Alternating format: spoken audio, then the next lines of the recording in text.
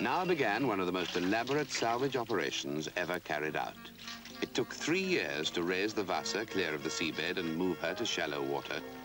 Another 2 to shore up the damaged stern and make her watertight, ready for floating into dry dock.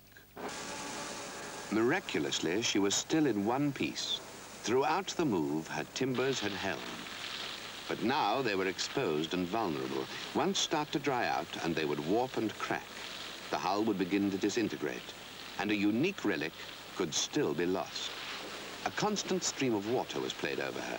For the summer and autumn, she was safe, but when winter came, she would need an air-conditioned berth. For the archaeologists who swarmed aboard her, it was a race against time.